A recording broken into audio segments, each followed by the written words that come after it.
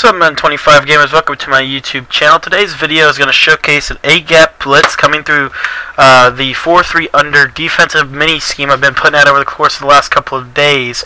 Now, before we get into the tip, I want to go ahead and direct your attention to the description where you can find my twitch.tv channel where I live stream all of my gameplays. You can also find my Twitter where I post, different tweets about kind of thoughts I have about certain topics. If you guys want to get connected with me through that, you can do that as well. And also, you can check out some of my other buddies' YouTube channels. They can help you out as well if you're looking for more information related to Next Gen Madden 25. And lastly, if you guys are new to my channel and have any interest in Madden 25 at all, I would just encourage you to hit that subscribe button. It's going to let you know whenever I post a video related to Madden 25 Next Gen Gaming.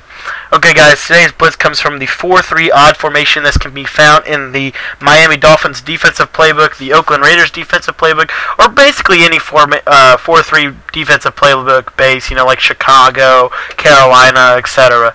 But I recommend Miami or Oakland because they have a couple of plays in there that most of generic 4-3 books don't have. And this is again the 4-3 odd formation, also known as the 4-3 under.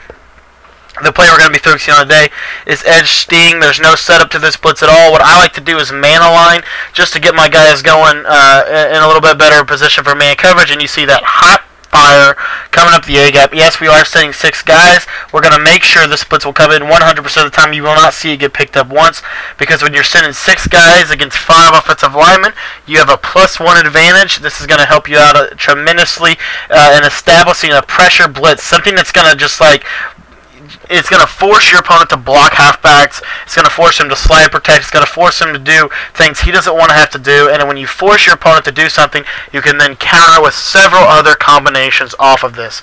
Now, is there a way to get 2 guys free? Not really with this pressure. It's mainly through the A-gap, to be quite honest. Just the way the blitzing works in this game, it's very difficult to get multiple people free on this pressure blitz.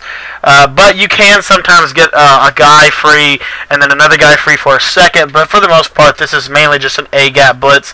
One guy is going to come free.